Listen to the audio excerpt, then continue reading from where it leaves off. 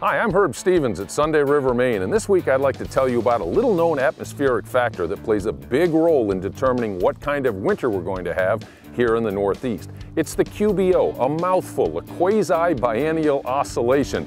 It's a phenomenon where the stratospheric winds, the top 5% or so of the atmosphere, switch back and forth from west to east, then east to west, every 2.5 years or so. Now that's a long ways from here, but those two wind directions can have distinctly different impacts on winter weather in the Northeast. We are now in a positive or westerly QBO. In general terms, a westerly QBO brings the Northeast its biggest snow years. Westerlies also favor a positive PNA, which consists of a western ridge and an eastern trough, and that combination leads to cold and snow where we like it, on the slopes of the Northeast. An easterly QBO favors broad cold across the whole country, but a westerly also delivers the cold to our region.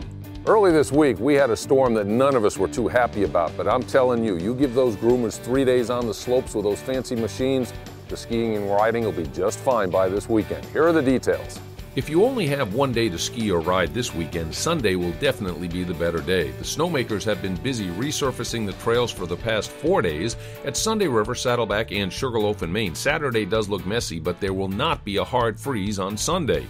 You can snowshoe or cross-country ski for free this Saturday at King Pine up by North Conway. Cranmore's crew's been working around the clock to rehab their slopes this week. The mild weather on Saturday could actually allow Wildcat, Attitash, and Bretton Woods to open up a few trails that got locked up in the early week freeze. Mount Sunapee and Gunstock in the Lakes region of New Hampshire have plenty of open terrain for everyone from rank beginners to seasoned experts.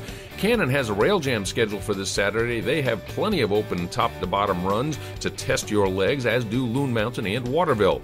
Up in the eastern townships of Quebec, rain on Saturday will end as some accumulating snow at Mount Sutton and Owl's Head. I'm Herb Stevens, the skiing weatherman, enjoying some fine sliding at Sunday River. I'll be back next week with a look at the forecast for the long MLK weekend.